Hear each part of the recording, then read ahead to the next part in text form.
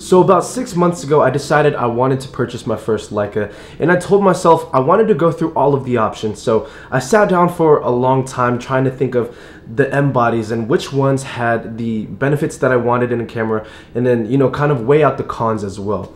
So the cameras that I considered first was the M3, because that was actually the first Leica that I've ever shot.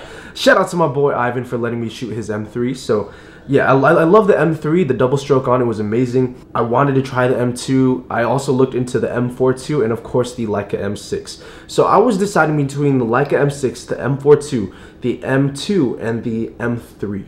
A lot of M's in that. And I narrowed it down specifically to what I wanted in a camera, and that was I needed 35mm frame lines, because, you know, at that time, still till this day, 35mm frame lines are probably my favorite focal length to shoot. So I needed a 35 frame line, and I wanted it to be the biggest in the viewfinder. So that was definitely one of the things that I wanted. So that kind of already knocked out the Leica M3. So now we have left the M4II, the M6, and the M2. The M6 has a built-in meter, which I really loved, but the M6 was also around 2 grand. So that kind of knocked it out as well. I mean, I'm 20 years old. I am not making a full-time salary of like 50 whatever thousand that, you know, some of these amazing people make. So I was looking for something that was budget friendly, that would fit my budget, but it could also give me that 35mm frame line and the reliability of a Leica. And so I narrowed it down to the M4II and the M2. And the difference between the two weren't too much, but there was something just about the classic feeling of the M3 that I really enjoyed. And the closest thing to the M3 with the 35mm frame lines without putting those goggles on front was the Leica M2. And crazy story is, there was a good guy named Jake who actually sold me my first Leica, and that was the Leica M2. And pretty much that's what I'm going to be talking to you guys today about, why I chose the Leica M2.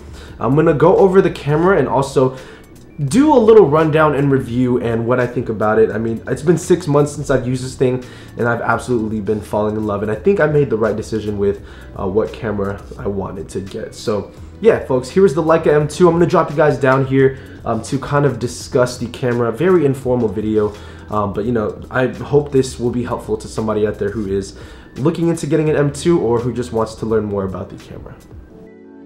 Alright, so here is the Leica M2. I'm going to give you guys a quick little rundown on the camera and all of the things that are on it here. So first of all, let's talk about the lens that I have on here. The Leica M2, of course, takes the Leica M mount glass.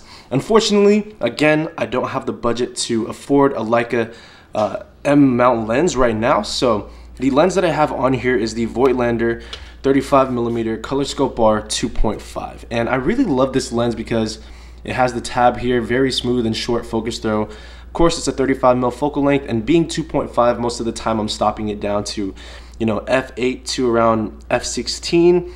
I don't need that extra light to get in there. So yeah, I'm pretty content and happy with this lens, and I'm currently saving up for a Leica Summicron 35 f2. But for now, this will do. And just look at the body and how like small it is on the camera. So that's what I really love about it. I also have this little lens hood that's a square hood I throw on here just for fun. Alright, so now moving on to the body of the camera here, you can see this M2 is in the chrome finish, and like most Leica M bodies, it's made out of some type of metal here. Now I know that there are the chrome M2s and there's also the black ones, which are more rare, I guess you could say, but folks, I am no, you know, Leica expert. I don't know what these serial codes mean, and I don't know what time or era this was from. So if you guys have any idea, just looking at the serial code, where or when this M2 was made, I would love to know in the comment section down below. But what I do know is that this M2 is the version that has the self timer and also the little rewind lever. Now the camera has 35 50 and 90 millimeter frame lines. And what I've noticed is that this little lever here, if you look into the viewfinder, which you probably can't see, can pretty much adjust if you kind of push and pull here on the lever, the different frame lines. So that's pretty cool. And you know, I really wanted to try the 50 on the M2, but again, the magnification on here is a 0.72, and with the 35mm frame line, it kind of just fills up the entire thing. And with the 50, the frame line is definitely smaller within there. So, you know, I'm not sure if I'm going to be a 50 shooter anytime soon. I'm still really enjoying the 35. But here on the top of the camera, we have Leica DBP, Ernst Lights GmbH, Wetzlar, Germany. You got all the branding on the left side here. Really elegant looking finish to it. Then you have the M2, and then you have the serial number. I have a couple little dings and dashes for normal use on this camera. You also have a hot shoe as well, and then you have the shutter speed dial. Now the shutter speed dial here is actually pretty small. I would say it's about the size of a dime if I were to compare it to something.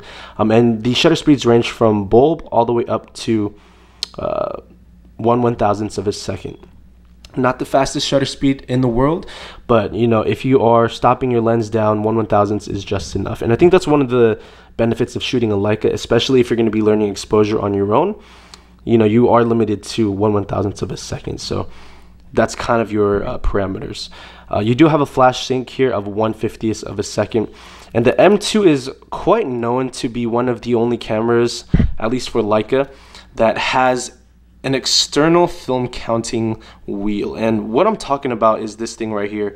I do have film in here, so I'm going to sacrifice a quick little I'm going to sacrifice a shot. But when you click the shutter and you advance forward, you're going to just pay attention to that wheel. That wheel is going to advance on its own.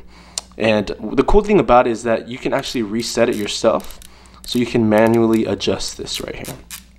So that's cool.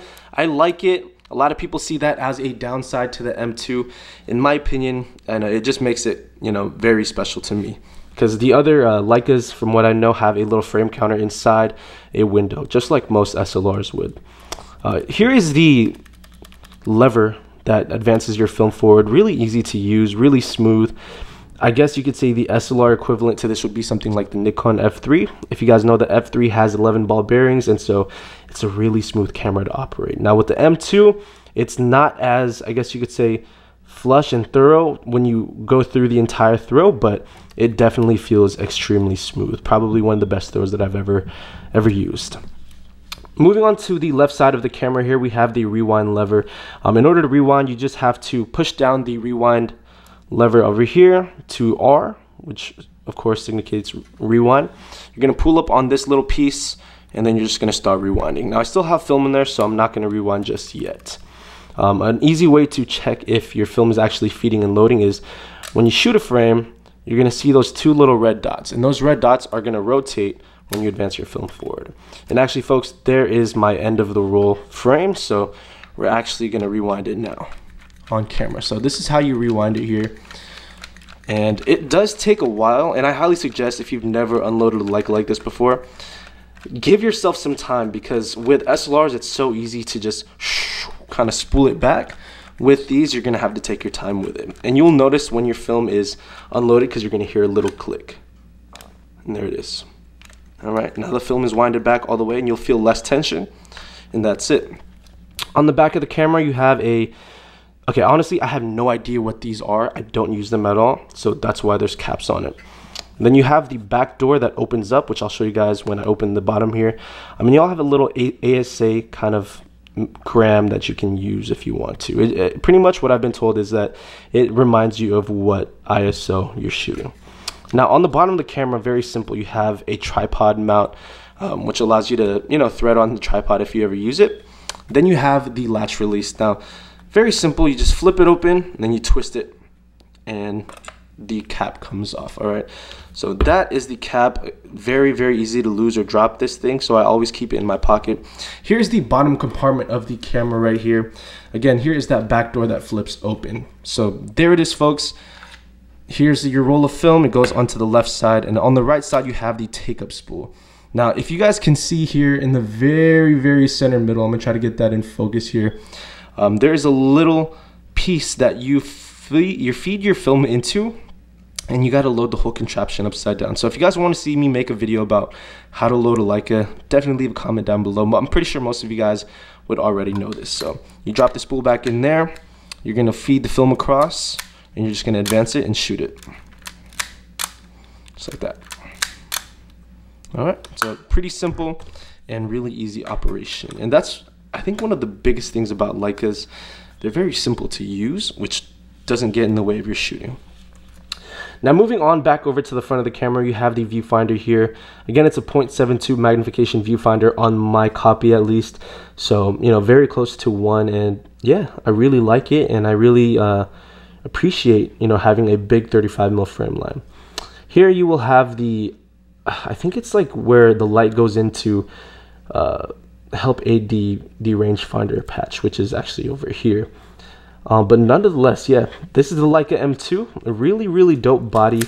I love this thing to death, man, and I think that's one of the things that makes this special. It's a very simple camera, and one of the best things about the Leica M2 now is that a lot of more folks are stepping away from the M3s and the M2s simply because of the lack of a light meter, which makes them on the market as of right now a little bit cheaper. So you guys can pick up a good condition M2 or a good condition M3 for under $1,000. And if that's something that you're interested in, right now is probably the best time to get into Leica M2 or Leica M3 while everybody's on the wave of picking up cameras with light meters. So if you don't mind shooting without a light meter and learning yourself, the M2 is going to be a good bet for you. The reason why I love it so much is because, one, it's a Leica, and two, because, you know, later down the road, 20 years from now, if I ever do have kids, which I want to, you know, if I CLA this every single year and get everything done, maintained, it's going to last. And I don't know about my electric SLR cameras that require battery. You know, some of those might go out, you know, who knows, within the next 5, 10, 15 years, where I know for sure the Leica is going to hold its ground and just continue to be the mechanical beast that it is. So yeah, folks, that is the Leica M2 and why I chose it. And I really enjoy this camera and I love it. And I also have a Voigtlander Best R2A that I want to show you guys later in a different video. And I want to kind of compare the two and also make a review on that camera. But nonetheless, you guys, I hope you enjoyed the video. Let me know your comments and your thoughts on the Leica M2 down below. If you guys have one, if you want one. And some of the other Leica bodies out there. So thank you guys for watching, folks. As always, I appreciate it, even if I shoot like a Minolta gang for life.